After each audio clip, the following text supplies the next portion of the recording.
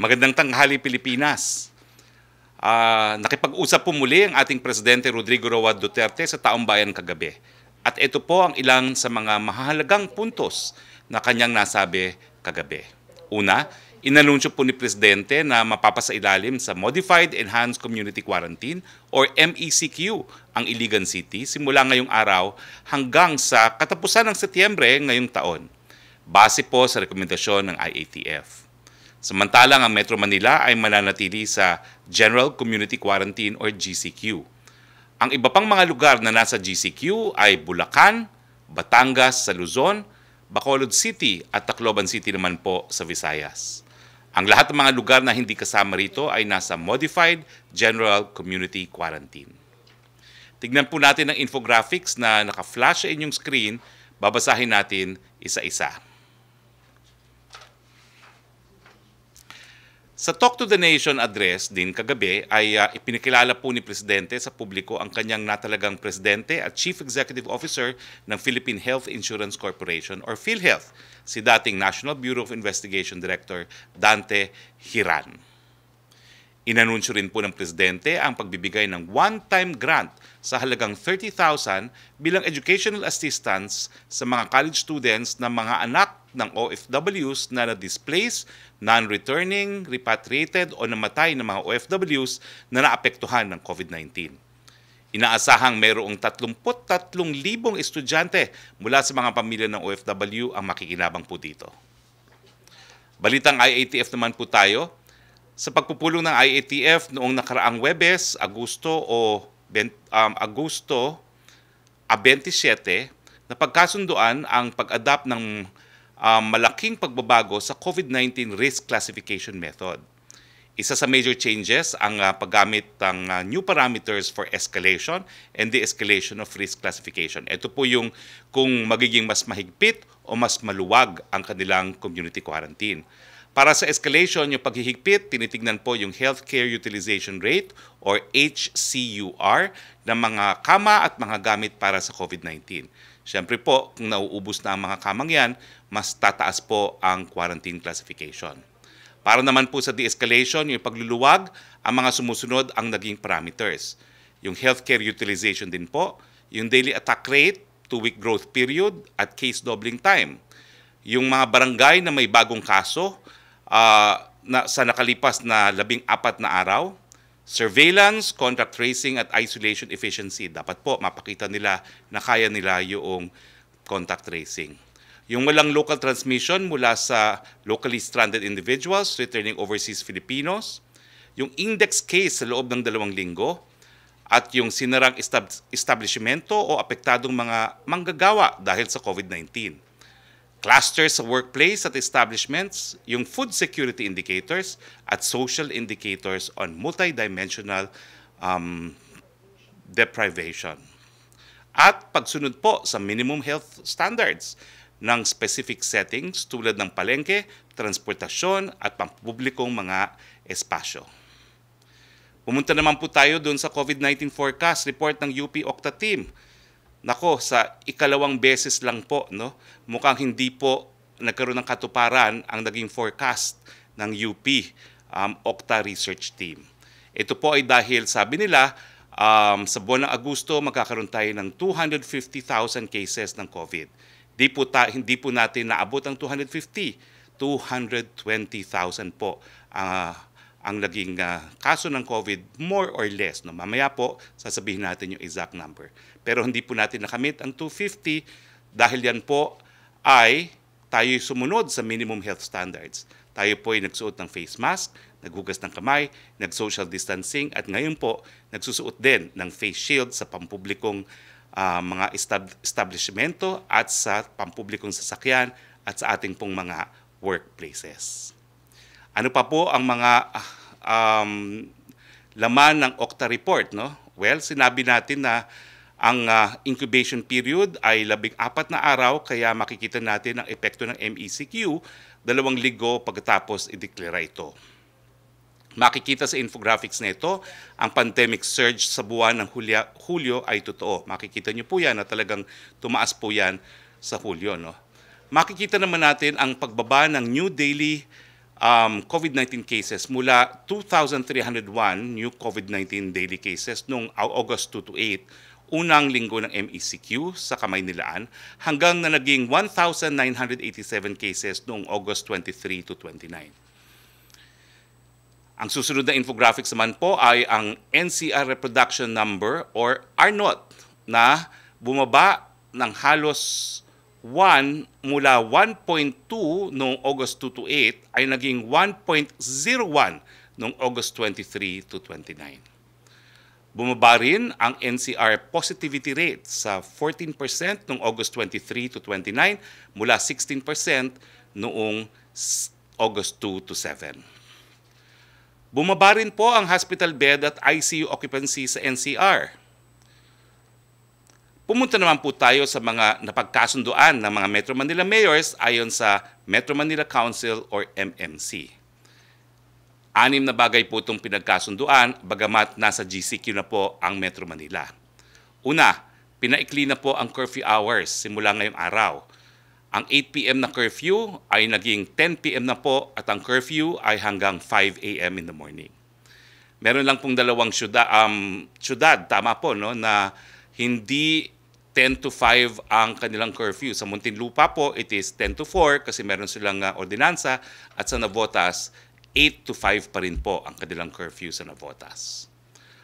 Pangalawa, required po ang pagsuot ng face shields sa mga pampublikong transportasyon, sa indoor workplaces, sa mga commercial establishment, kasama na po ang mga palengke at mga talipapa dahil ito po ay mga matataong lugar. Ito po ang tinatawag na maximum public health standards. Pangatlo, sa religious gatherings, matutuwa po ang mga obispo natin, pinayagan na po ang 10% seating capacity. Uulitin ko po, sa NCR, pinayagan na rin po ang religious gatherings up to 10%, hindi lamang hanggang 10 katao. Pang-apat, na-lift na po ang pagsususpinde ng operasyon ng mga establishmento sa Metro Manila, gaya po ng testing, tutorial and review centers, mga gyms, fitness centers and sports facilities, dermatological clinics offering aesthetic procedures and other personal care services, pet grooming services, drive-in cinemas. Pero, nasa desisyon na po ng lokal na pamahalaan ang pagbubukas ng mga industriyang ito. Uulitin ko po. Sa lahat po ng lugar na GCQ, bukas na po ang mga gyms, ang mga internet cafes, ang mga testing, tutorial review centers, and other personal care services, pet grooming, dermatological clinics offering aesthetic procedure, and drive-in cinemas. Pero sa Metro Manila, kinakailangan pa rin po na LGU ang magpabukas ng mga negosyong ito. Ang LGUs rin po ang magbibigay ng specific guidelines para sa gyms, fitness centers, internet cafes, sports facilities, kasama na po dyan yung additional health protocols, operational capacity, at operating hours. Sa Metro Manila po yan. Samantalang sa mga probinsya ng Bulacan, Cavite, Laguna at Rizal, pinapayagan na po ng Department of Trade and Industry ang mga sumusunod: testing, tutorial and review centers, gyms, fitness centers and sports facilities, dermatologic clinics offering aesthetic procedures, other personal care services, pet grooming services, drive-in cinemas. Nasa discretion ng lokal na pamahalaan din po ng mga nasabing probinsya ang operasyon ng internet cafes. Panglima, hihilingin din po ng mga lokal na pamahalaan ng Metro Manila sa IATF na ipagpaliban ang voters registration sa Enero 2021 o kung mag-MGCQ o kung ano ang mauna sa dalawa, subject to IATF approval. Ito po ay sa Metro Manila. Pang-anim, sa pagdating naman po sa mga quarantine passes, nasa lokal na pamahalaan na po ang pagpapasya kung kinakailangan pa rin pong magpakita ng mga quarantine pass. Punta na po tayo sa ating COVID-19 updates. Ito po ang global update natin, no? Sa buong daigdig. Meron na pong 25,402,968 cases at ang mga namatay na po ay 849,303. Nangunguna pa rin po ang Estados Unidos na pinakamaraming kaso at 6,028,012. Ang mga namatay po sa kanila ay 183,563. Sumusunod pa rin po ang bansang Brazil, 3,908,272 cases at 121,381 deaths. Pangatlo po ang India, at ito rin po ang pinakamataas sa Asia, 3,621,245 cases. Mga namatay po ay 64,469. Russia po ang pang-apat, 992,402, 17,128 deaths. At ang panglima po ngayon, ay mukhang nabago po ito, no? Peru ang panglima po ngayon, 647,166 at 28,788 deaths. Nananatili po sa 22nd place sa buong daigdig ang Pilipinas with 220,819 cases at ang mga namatay na 3,558. Meron po tayong 1.5% na case fatality rate. Now, sa ating bayan po, muli, meron na po tayong 2,417,360 na mga individual na na-test na po sa paggamit ng PCR. Ito po ay ginawa sa 85 licensed RT-PCR laboratories at 28 licensed gene expert laboratories. Nagpapasalamat nga pala po kami sa NKTI dahil every time kami ay i-require ng Malacañang ng swab test, doon po kami nagpupunta sa NKTI kay Doktora Liquete, ang pinakamagaling pong transplant surgeon. Meron po tayong 59,699 active cases as of August 31 at sa numerong ito, 91.3 po ang nagkasakit na mild, 6.2% ang asymptomatic, ang severe po ay 1% at ang critical ay 1.5%. Dumadami po ang ating recoveries, 157,562. Ang mga namatay po ay 3,558, 1.5%. On other matters naman po, nagpapasalamat po ang ating Pangulo sa Razon Group sa kanilang donasyon na 600-bed isolation facility. 3 linggo lamang po ang konstruksyon nito at inaasahang matatapos na po ito sa ika-8 ng Setyembre. At ito po ay naghahalaga ng hindi bababa sa 200 million pesos. Nakikita niyo po ang mga larawan noong isolation facility. Ito po ay nandoon sa dapat na lugar kung saan itatayo ang Nayong Filipino. Okay? Bukod po dito sa bagong isolation facility sa Nayong Filipino, meron din po tayong bagong 650-bed quarantine facility sa Calamba, Laguna. Ito po ang pinakamalaking quarantine facility sa labas ng Metro Manila. Ito po yung Calabarzon Regional Government Center na ginawang mega quarantine facility para sa mild at asymptomatic patients. At sa ikalimang palapag ay para naman maging quarter area ng ating mga frontliners.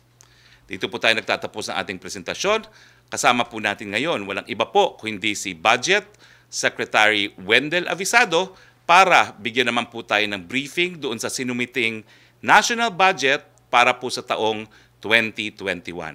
Secretary Wendell Avisado, the floor is yours.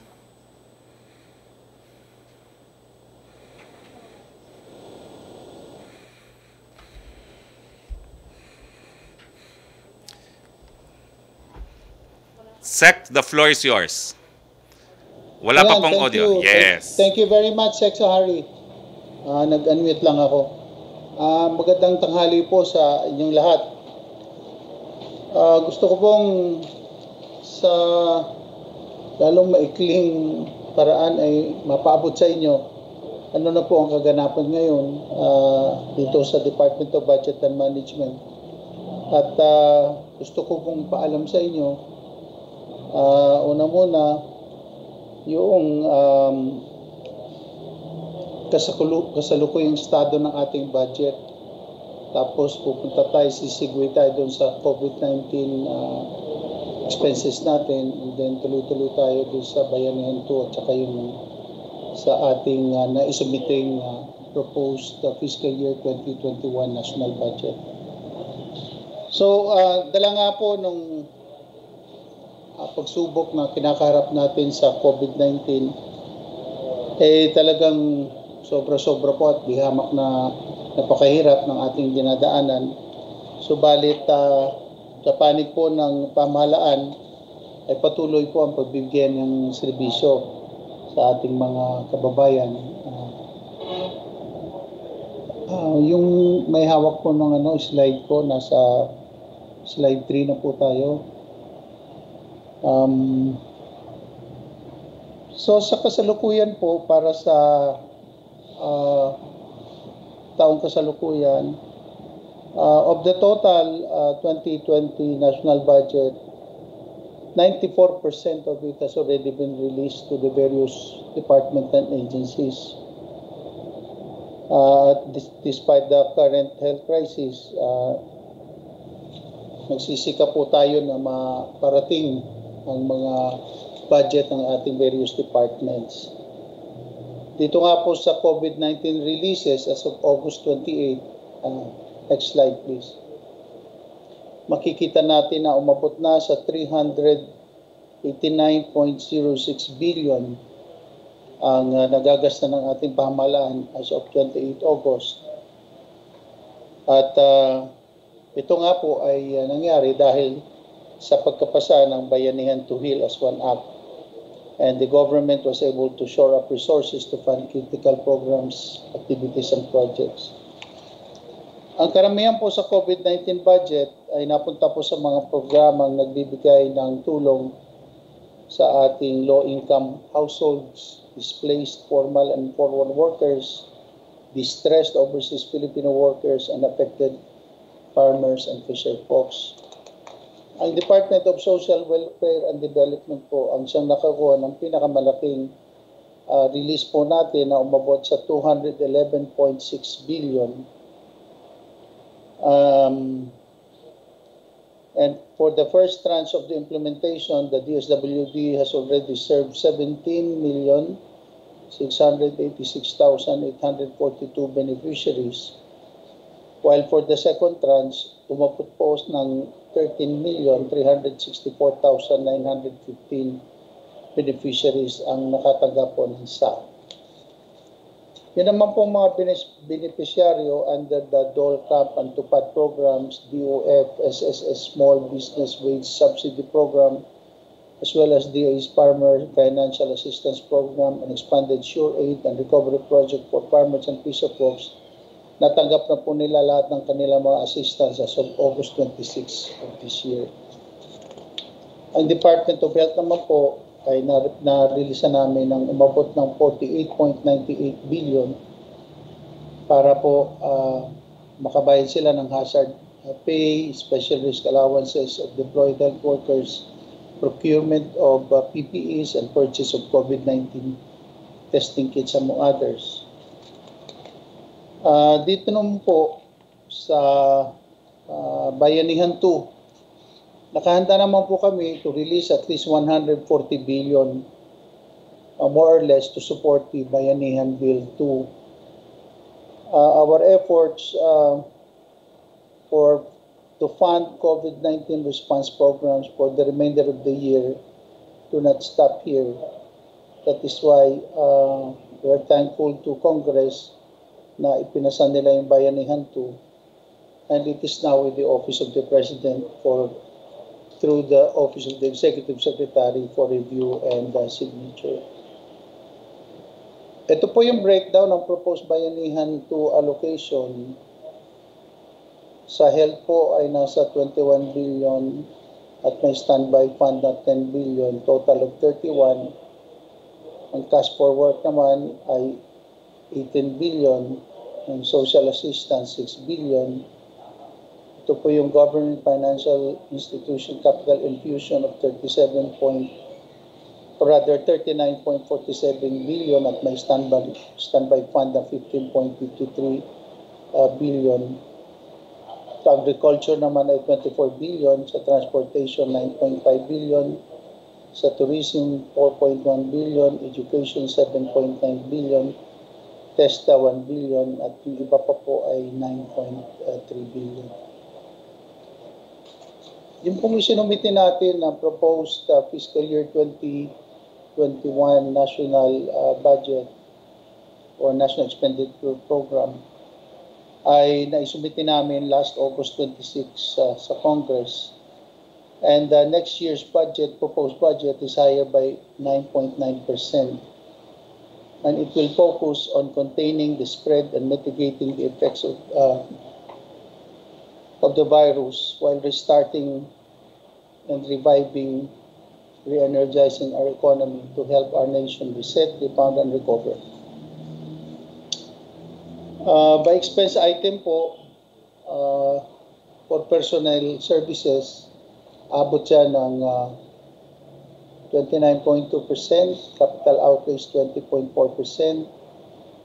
or in the case of personal services, abot ng 1.316 trillion, sa capital outlays 920.5 billion, yung share ng mga LGUs sa IRA nila 837.8 billion, MOOE 15.5 or 699.4 billion. Ang debt services natin ay 12.4 or 560.2 billion. Support to GOCCs at 3.5% or 157.5 billion, and tax expenditures natin at 0.03% or 14.5% or rather billion. By sector naman po, social services will have 36.9, economic services 29.9, general services 16.1, debt burden at 12.4, and defense at 4.7. As proposed po by budget by region, Luzon will have 17.5% or 790.2 billion, and CR will have 1.487.9 trillion. Visayas will have 8.3% or 374.1 billion. And then Mindanao will have 11.8% or 500.6 billion. Ito po yung top 10 departments, so we'll have the biggest share of the total budget. Education, which includes DepEd, SUCs, CHED, and TESDA at 754.4 billion. DPWH at 667.3 billion. DILG at 246.1 billion. DND at 209.1 billion. Department of Health at 203.1 billion. Department of Social Welfare and Development at 171.2 billion. Department of Transportation at 143.6 billion. Department of Agriculture at 66.4 billion. The Judiciary at 43.5 billion. And finally, the Department of Labor and Employment at 27.7 billion. So ito po ang preliminary facts and figures na nais namin parating. Gusto po din namin malaman ninyo na mag-uumpisa na po ang pagdinig ng proposed 2021 national budget simula September 7 po, all the way up to the middle of the month at the House of Representatives. At the same time, meron din pong kaakibat na hearing na gagawin ng Senado, at doon po malalaman nyo ng kabuuan ang mga detalye po ng nasabing proposed budget natin for the following year. Yan po muna ang aking may bibigay na updates sa ating mga kaibigan, kasamahan sa media. At kung meron po kayong mga katanungan, sige po, gagawin natin na lahat para masagot po ang mga katanungan. Maraming salamat, Secretary. Maraming salamat, Secretary Wendell Avisado, at I hope you can stay po for an open forum. Alam ko po maraming tanong sa inyo ang ating mga kasama dito sa Malacañang Press Corps. Siyempre po, hindi nabanggit, pero champion din po ang Office of the Presidential Spokesperson as having the lowest budget of all agencies in government. Now, may I call now on Yusek Roque, please? Yes, good afternoon, Secretary Roque, and good afternoon, Secretary Avisado. Question from Francis Wakefield of Daily Tribune. During President Duterte's talk to the nation last night, there was no mention on who will be the next PNP chief, despite Police General Archie Gamboa already retiring this Wednesday daw po. May we know when the President will make the announcement? Well, kagabi po, sinabi sa akin na dapat i-announce ko na pero binawi, no? So, hindi ko pa po ma-announce ngayon. Pero meron na pong pangalan na initially binigay, pero I was given instruction, i-hold muna po ang pag-announce, no?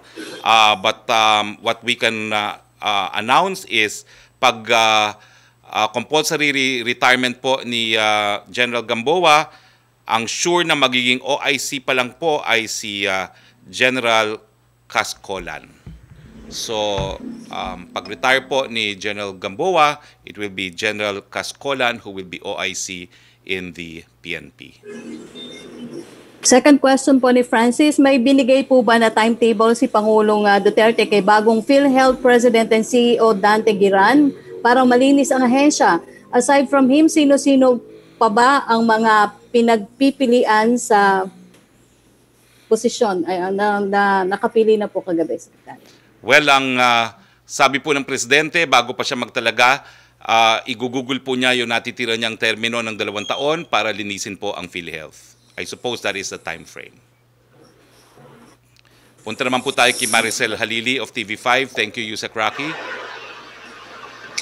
Hi sir, magandang hapon po. Sir, follow-up lang po dun kay Director Giran. What made the President appoint former NBI Director Giran as PhilHealth Chief, considering na wala rin naman po siyang background sa public health and health economics? Was he able to meet the qualifications stated on Section 14 of the Universal Healthcare? Opo, tayo po nagsulong ng batas niyan sa 70th Congress. Isa po doon sa requirement ay management, no, experience. And of course, Director Girin already has 7 years management experience. No? Hindi naman po kinakailangan na health economics experience. It's just one of the possibilities. Pero nag-qualify po siya sa 7-year management experience. Bakit po siya tinalaga? Ang problema po sa PhilHealth, korupsyon. So, naisip po ng Presidente, ang pinakamagaling na italaga dyan, number 1, yung meron ng kakayahan na mag-conduct ng mga investigasyon. At ito nga po si Director Giran. No? At bukod pa po doon, dahil ang mga krimen na nagaganap po sa PhilHealth ay yung tinatawag na white-collar crimes, kinakailangan nakakaintindi rin po ng mga financial reports at financial records, mga balance statements. No? Kaya nga po, I think Director Giran is the best choice dahil siya ay CPA at lawyer din po na meron pang experience in criminal investigation. So asahan po nating malinis ang hanay ng PhilHealth sa natitirang termino ng ating Presidente na 2 taon. Pero sir, ano po yung assurance na hindi magkakaroon ng power vacuum sa PhilHealth after the instruction of the President to remove all the regional vice presidents of PhilHealth? How will it affect the operation of the agency? Wala pong instruction to remove, reshuffle. I-reshuffle po ang instruction niya. Wala po ako narinig na tanggalin kundi i-reshuffle. Sa ngayon po, 2 na lang po ang natitira sa Execom na hindi pa preventively suspended by the Ombudsman at ang nais ng Pangulo, i-reshuffle din yung mga regional VPs. At tingin ko naman po, this should be done regularly kasi nga po, hindi naman dapat masyadong nagtatagal yan sa mga regional offices dahil parang nagkakaroon na silang sariling kingdom. No? So it's just a reshuffle. Sir, quick clarification lang po on the quarantine classification kasi usually 15 days lang po yung binibigay natin na duration doon sa mga bagong quarantine classification, but this time it will be implemented up until September 30. What made the IATF decide na mas pahabain yung duration ng classification ng quarantine ngayon? And ito na ba yung magiging bagong trend? Monthly na po yung pagbabago ng quarantine? Well, kung mapapansin niyo po kasi, ang highest classification natin ay MECQ at ito po ay naka-impose lamang sa isang syudad na sa Iligan. Hindi naman po ganun kataas ang kaso sa Iligan. Ang problema lang po sa Iligan, wala pong hospital doon. No? kaya kinakailangan ipadala pa sa Cagayan de Oro. Kumbaga, yung health utilization capacity nila ay mababa, no? So yun po yung dahilan kung bakit sila naging MECQ. Pero sa buong Pilipinas po, ang pinakamataas na, with the exception of Iligan nga, is GCQ, no? So minabuti na po ng IATF na gawing isang buwan para magkaroon ng stability, no? Yung iba't ibang mga lokal na pamahalaan. Napakahirap po kasi kung magbabago ang rules every 2 weeks. So ngayong every month na po, hindi lang siya magiging stable at mas malolocalize po kasi ngayon yung mga ginagawa ng mga LGUs, kasama na rin po dyan yung mga localized at granular lockdowns. So parang mas meron pong continuity kung 1 month po. All right. Thank you, Secretary. Thank you, Maricel. Going back to you, Sec. Roque, please. Thank you, Secretary. Thank you, Maricel. Going back to you, Sec. Roque, please. Okay, question from Arian Meres. Thank you, Maricel. Going back to you, Sec. Roque, please. Opo, question from Arian Meres of ABS-CBN Online. Ito po yung tanong niya, Secretary. What makes former NBI Director Dante Giran qualified to lead PhilHealth? Wala naman po siyang bahid ng korupsyon. He is a CPA lawyer and a seasoned investigator, indispensable po para malinis ang PhilHealth. Then why did the President daw po choose Mr. Giran to lead PhilHealth? Yun na nga po, yun na po yung sagot.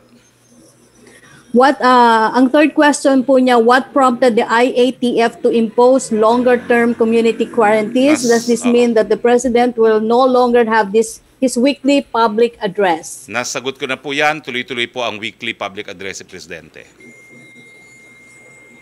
Punta naman po tayo, thank you Yusek. Kay Trish Terada of CNN Philippines, please. Hi, good afternoon, Secretary. Sir, nabanggit po ni Pangulo last night that drugs is still flowing in the Bureau of Customs. Sir, do we have exact information about this? Paano po ito nangyayari? And yung order po to reshuffle yung regional offices, kailan po ito in-issue and nagawa na po ba ito ni Commissioner Guerrero?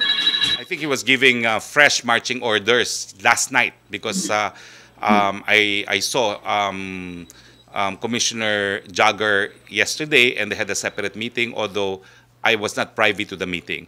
I know as much as you do because the President declared na sinabihan niya si Commissioner Jagger na patuloy pa rin ang pagpasok ng droga dyan sa customs. No? At ang sabi nga niya, gamitin yung mga baril na binigay niya sa customs, no? Para mabawasan talaga ang drug trafficking sa pamamagitan ng ating mga puerto. Sir, ano po yung naging response dito ni Commissioner Guerrero? And at the same time, sir, nabanggit din po kasi ng Pangulo na magkakaroon ng reshuffling sa NBI. Bakit po nasama, sir, yung NBI? Lahat naman po yan, hindi naman po pwede na masyado silang komportable sa kanilang mga temporary assignments. No? Masyadong sabi ko nga po, nag-uugat. No? At pag nag-ugat, maraming mga utang na loob which could become a hindrance to the discharge of their functions. No? And sir, ito pong dun sa reshuffling naman po, whether it's PhilHealth, Customs, or NBI, pati po ba, ibig sabihin ba ni Presidente po, as in lahat, or pati po kasama rin yung mga even the performing regional offices, kahit na wala pong anomaly na nangyayari doon sa lugar nila, makakasama po sa reshuffling? Wala namang distinction si Presidente. Ang kanyang pinadadating na mensahe lang, hindi dapat nagtatagal talaga, no? Kung hindi naman permanent talaga doon, kinakailangan pinaiikot. Parang kayo din po sa media. Kaya rin po kayo nagro-rotate para naman na magkaroon din siguro ng mga maging kumbaga, it's a measure intended to provide for objectivity kasi pag masyadong nagtagal sa isang assignment, nagkakaugat na, no? At nagkakaroon ng relasyon. So, ganun din po yun. Walang pagkakaiba. Salamat po, Secretary. Maraming salamat, Trish. Yusek Roque, please. Okay, Secretary, question from Sam Edenilla of Business Mirror. Kung meron na po bang list of infrastructure flagship projects on water security to be covered by Administrative Order 32 and if this will include the Kaliwa Dam project? Secretary Wendell Avisado? I think Secretary Avisado knows the answer to this. I don't have the correct information or the right information to this. I'd like to defer to NEDA and BCDA kasi sila po yung naatasan and they compose also the Infrastructure Committee Secretariat. among other concerns. That's why I will defer to them because I don't have the latest information on this. Okay. Thank you, Secretary. But on Thursday, we will talk about the Build program po at sasagutin po natin ang tanong na yan. Opo, ang second question ni Sa Manila, nag-decide na kaya si President if the Sangli Airport project will still push through or not after the U.S. flogged the China Communications Construction Company Limited, which is involved in the said project? The Sangli project will push through. The President declared last night that the Americans ay pwede po nilang ipatupad yung blacklisting ng mga Chinese companies sa kanilang teritoryo sa Amerika at siguro dun sa kanilang mga base militar na nasa ilalim ng kanilang jurisdiction. Pero malinaw pong sinabi ni Presidente, hindi po siya susunod sa direktiba ng mga Amerikano dahil tayo po ay malaya at independyenteng bansa at kinakailangan po natin ang mga namumuhunan galing po sa bansang China. So, Sangli and all other projects, kahit sinong pong Chinese contractor yan, tuloy-tuloy po yan dahil ang pang-nasyonal na interest natin ay masigurado na matapos po yung mga flagship projects natin sa ilalim ng Build. Ang third question po niya, nakarating na kaya kay President Duterte ang Bayanihan 2 bill? If yes, when is he expected to sign the said legislation? Inaasahan po natin ang paglagda niya sa lalong mabilis na panahon, but per standard operating procedure, nasa Office of the Executive Secretary at rin-review po yan ng Deputy Executive Secretary for Legal Affairs. Okay, thank you, Yusek. Punta naman tayo kay Joyce Balancio of ABS-CBN, please. Yes, good afternoon po, Secretary. Follow-up lang po dun sa appointment po kay Director Geran as the next PhilHealth Chief. Na-interview po yung PhilHealth workers, yung PhilHealth White, at sabi po nila they are disappointed, dismayado po sila dahil tila hindi daw po pinakinggan ng Pangulo na ang hiling sana nila ay someone na may expertise sa finances or financial expert. Ano po ang mensahe ninyo sa mga PhilHealth workers po? He is a financial expert dahil siya po isang CPA. Yan po yung hirap sa mga ordinaryong mga abogado gaya ko. No? Alam namin ang ebidensya, alam namin mangalap ng ebidensya, alam namin paano magliti sa hukuman. Pero pagdating na sa mga financial statements, talagang wala, hindi namin maintindihan. Pero si Director Geran po, siya ay CPA lawyer. So maintindihan po niya yan. At mas importante nga po sa pagliliti sa mga magnanakaw dyan sa PhilHealth, yung nakakaintindi ng mga financial reports. On another topic po, Secretary, any update po sa pagtatalaga natin ng Big Brothers sa city, sa NCR, and even nearby provinces? Ito po ba yung napag-usapan ng IATF? Because I also noticed ang Cebu City wala na po sa GCQ. Opo, naging epektibo po talaga yung ginawang programa ng Presidente sa Cebu. No? Well, lahat po kaming mga nang talagang Big Brothers ay bibisita sa aming mga na talagang mga syudad at munisipyo bukas po kung hindi po ako nagkakamali. No? So, yan po ay requirement na bumaba po kami at makipag-ugnayan sa aming mga katunggaling mga mayor. Ulitin ko po, nandun lang naman kami para siguraduhin na lahat ng mga kinakailangan ng lokal na pamahalaan na maibibigay ng national government ay maibigay sa lalong mabilis na panahon. Last na po for me, Secretary, nabanggit po ni President Duterte kagabi yung revolutionary government, and he said it is something that should be discussed publicly. Ano po bang ibig sabihin nito? Is he now open on revolutionary government? And ano po yung ibig niyang sabihin dun sa pagbanggit niya nito kagabi? Well, nananatili pa rin po ang paninindigan ni Presidente na hindi po kinakailangan ng revolutionary government sa ngayon dahil siya po isang constitutional government. Pero kung merong mga tao, mga sektor na merong mga hinanakit at tingin nila kinakailangan ng revolutionary government para ma-address itong mga hinanakit nila, dyan po papasok yung diskurso na pampubliko na sa mga issues na mahalaga sa ating mga pang-araw-araw na buhay bilang isang bansa. Yun lang po yan. Katunggali pala, no? Kaibigan, hindi po katunggalin. Ewan ko kung katunggali nga akin sinabi kanina sa mga mayor. Ang mga mayor po natin ay mga kaibigan, mga kasama, mga kapartners, hindi po katunggali. Kung gumamit ako ng katunggali. Okay? My mistake. Thank you, Secretary. Yusek Roque, please. Thank you po. Joyce? Secretary, tanong po mula kay Tuesday New ng DZBB kung may papalit na ba kayo kay PNP Chief Archie Gamboa or extend daw po yung term niya due to pandemic?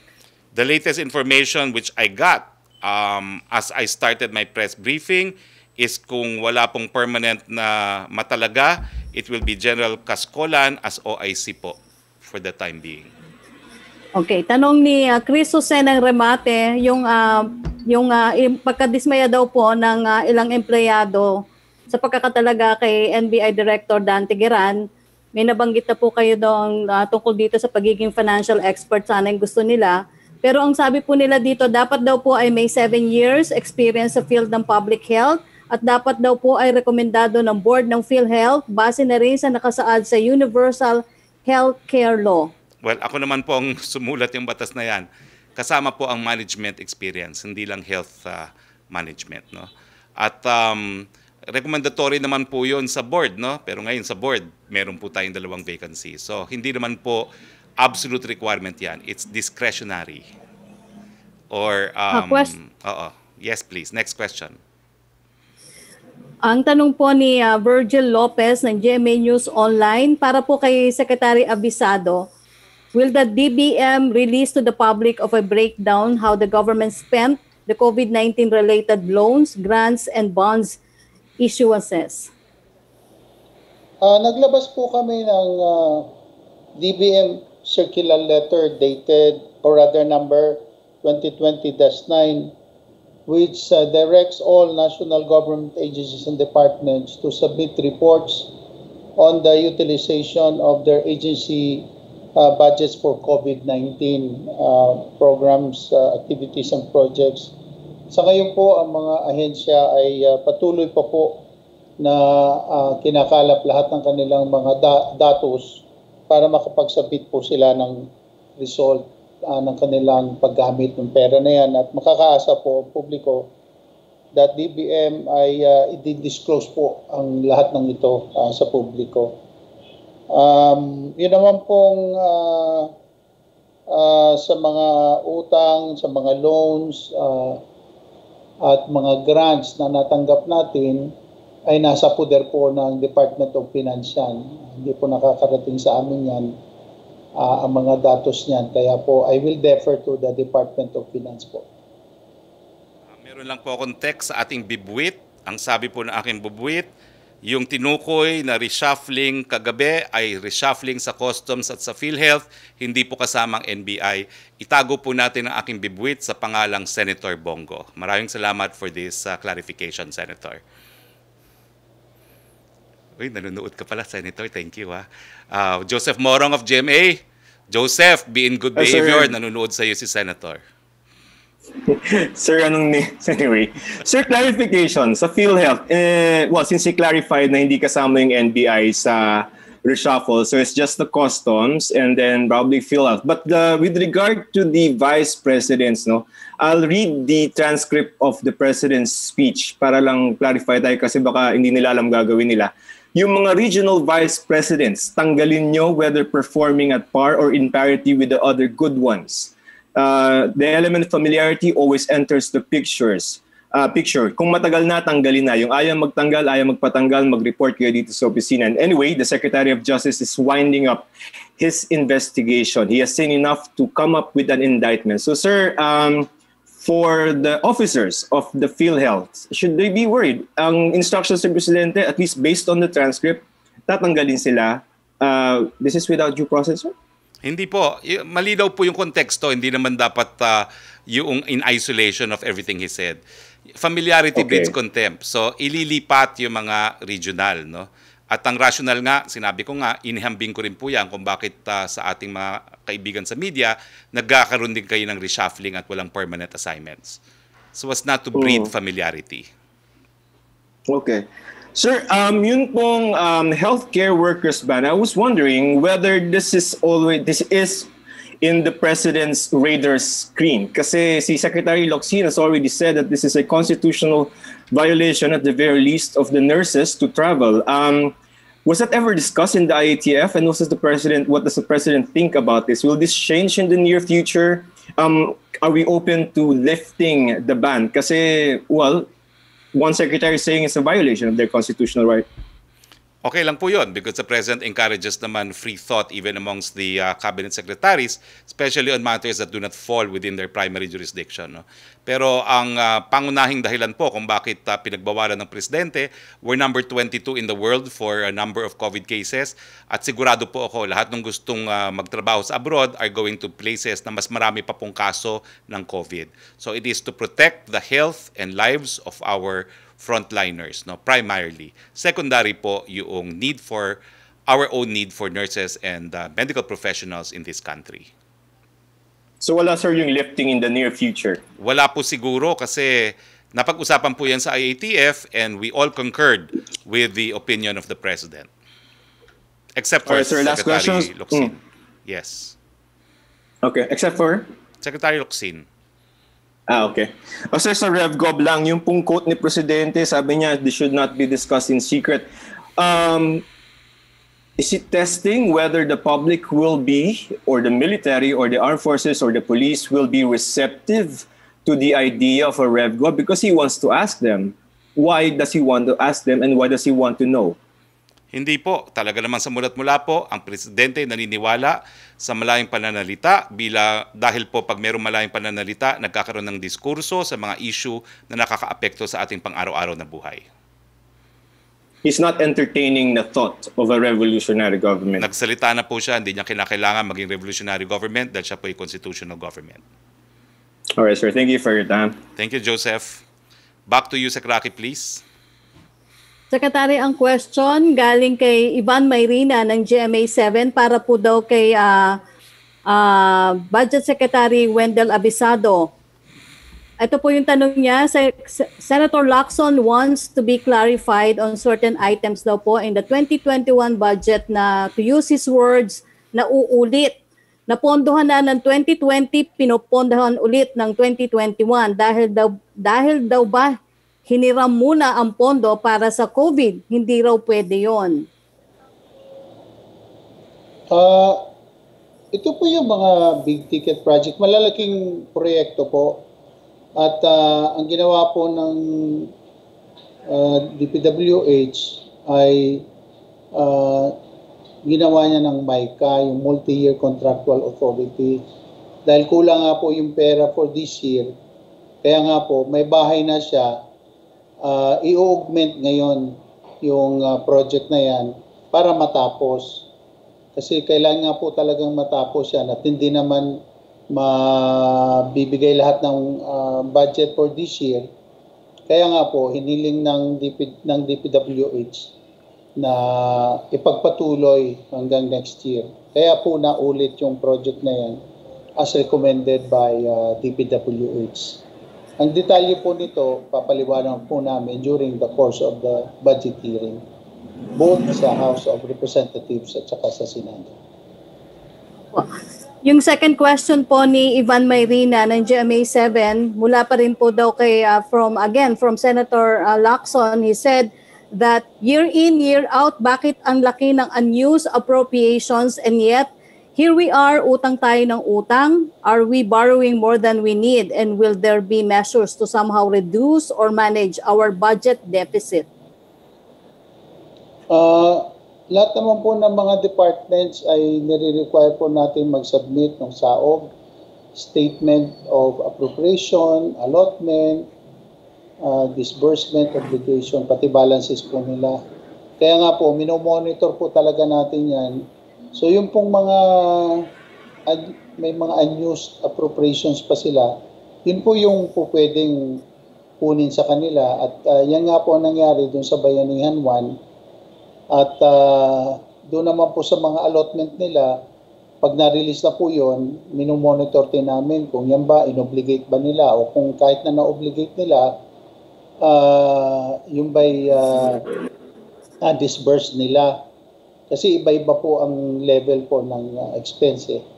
Hanggang sa, kung may balanse pa, malalaman din po namin yan.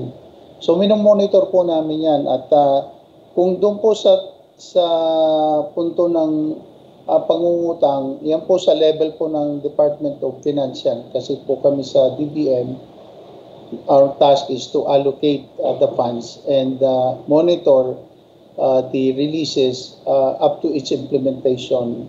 And then we report to the President and to the public ano po ang estado ng ating pera at paano po ito nagagasto at kung magkano pa po balanse. Tulad ng ginagawa namin na nire-report namin ito sa Kongreso every month po. Okay, salamat po, Secretary Abisado. Yes, we now go to Melo Acuña. Melo. Magandang hapon, Secretary. Medyo ticklish lang ito sapagkat gusto kong malaman ilan na po ang tinamaan ng COVID-19 sa ating government employees according to departments. Meron din kasing report na yung mga janitor at yung mga security guards tinamaan rin ng COVID-19. Will COVID-19 bring to a halt government services? Do we have programs for people afflicted with COVID-19 na hindi empleyado sapagkat job order kung hindi man ay security guard o janitor? Yun po ang aking concern sa inyo, Secretary. Well, government will never shut down. Pinakita po namin dito sa ating munting tanggapan ng Office of the Presidential Spokesperson. Kahit ano pong nangyari, tuloy-tuloy po ang ating discharge ng ating katungkulan sa pagbibigay ng impormasyon sa ating taong bayan. Nagsarado po ang building, lumipat po kami ng venue, nag-broadcast pa rin. Nagkaroon po ng isolation ng mga manggagawa. Humanap po kami ng ibang mga tao na magbo-broadcast galing po sa pribadong sektor. So yan po ang tungkulin ng gobyerno, never to stop functioning, lalong-lalo na po sa panahon ng COVID. At pagdating naman po sa mga programa, yan po ang dahilan kung bakit nag-50% workforce po ang gobyerno para kung magkasakit po yung ilan, meron pa pong pwedeng magpatuloy po ng pagtrabaho sa gobyerno. So meron naman pong programa at ito po ay alinsunod na rin sa polisiya na ibinaba po ng Civil Service Commission. Pero hindi po natin kawani yung mga security guard at mga janitor. Ano po ang programa natin para sa kanila sapagkat kahit papaano, kung ma-expose sila, expose din yung mga tao makikipagtransaksyon sa mga opisinang ito. Well, lahat po sila ay covered ng ating polisiya on testing at lahat po sila ay subject to yung case rates na ibinibigay po ng PhilHealth kung sila po ay magkasakit ng malala or ng severe. Opo, para kay Secretary Abisado, magandang araw po, Secretary. Gusto ko lang po malaman kung ano po ang inyong pagtataya sapagkat nabanggit ninyo na 94% na nung budget natin for the year 2020 ang inyong naipamahagi. Paano po yung internal revenue allotment ng local government units sapagkat may nagsasabing LGU na wala na silang salapi na pangtustos sa mga nangangailangan. At pangalawa, God forbid kung may tumamang trahedya sa atin, meron pa po bang o sasapat pa po ba yung 6% na nalalabi sa budget para tugunan ang mga pangangailangan ng ating mga kababayan at ahensya ng gobyerno? Sige po, ganito po yan. Yung pong share ng mga lokal na pamahalaan ay that is automatically appropriated po.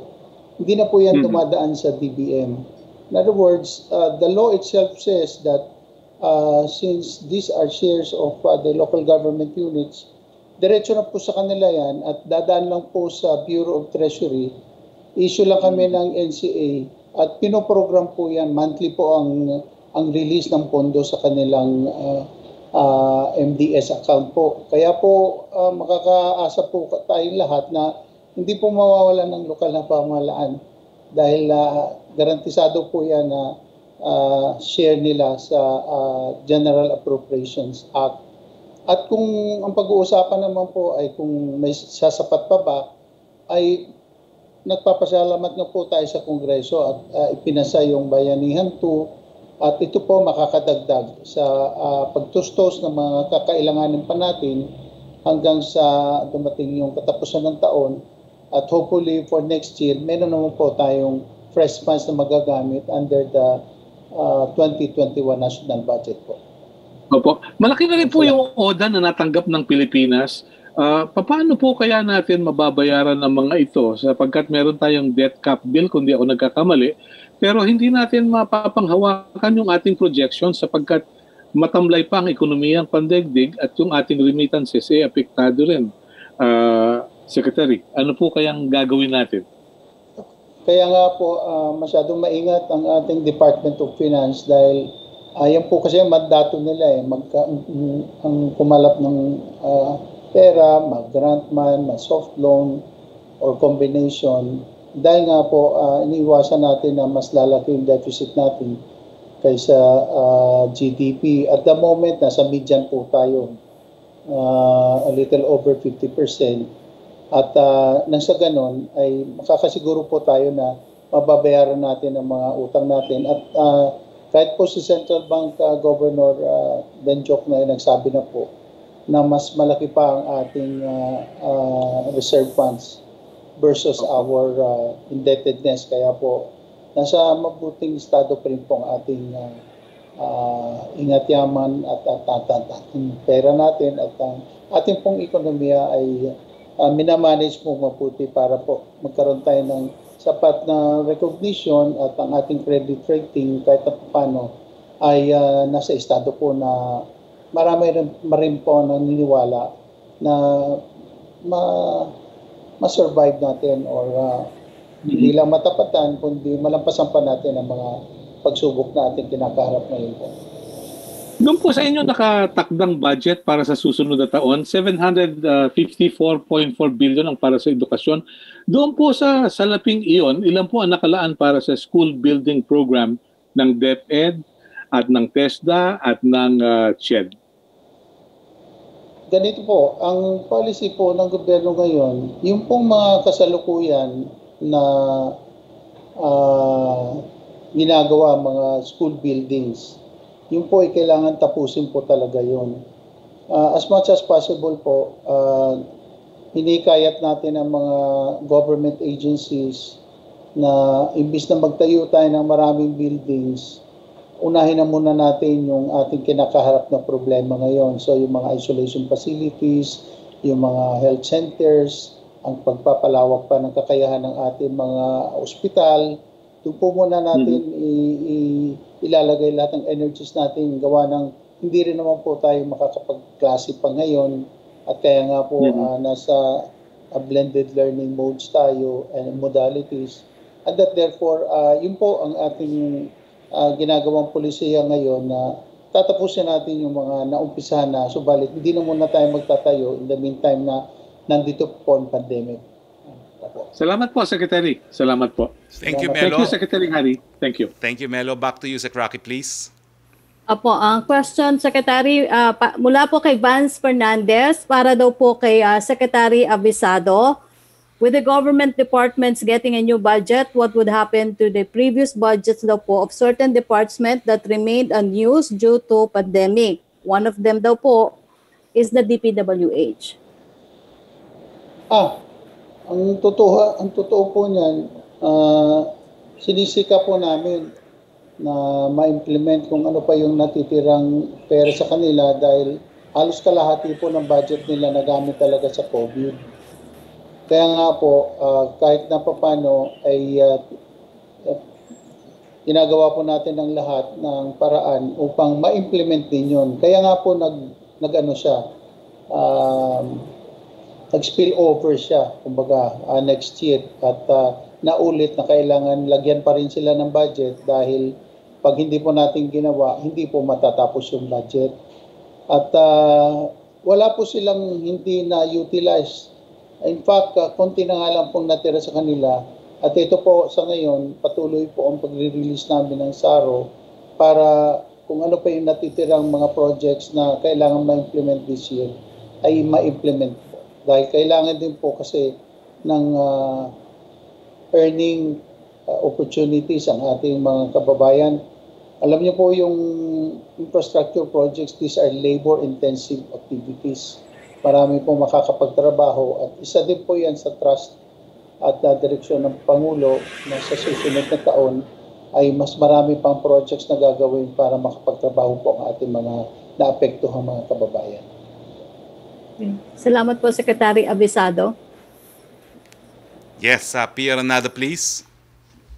Hello, Sec. Good afternoon. Sir, Good just to afternoon. press on the point about si Sir Dante Hiran. Sir, kasi if we were to follow the UHC law to a T, diba, Hiran should have been recommended by the PhilHealth Board. And you said earlier that this is discretionary. But the UHC law is pretty clear naman, sir, na upon the recommendation of the board, the President of the Philippines shall appoint the President and CEO from the board's non-ex officio members. So, sir, why is the President not following this provision? Well, we do not know if there is such a recommendation. No? Majority of the board members, anyway, are ex-officio members of the cabinet. There's only 4 individuals who are not members of the cabinet, as far as I know. Sir, what's the latest on discussions to hold a live press briefing with the President? Did he agree to it already?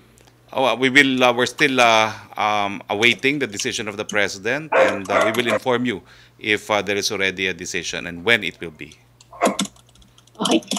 And sir, for DBM Chief Avisado, sir, where are we on the President's promise to give a report on the COVID-19 procurements every month from all agencies? When can we expect to see this report? We are doing this every month to Congress, no?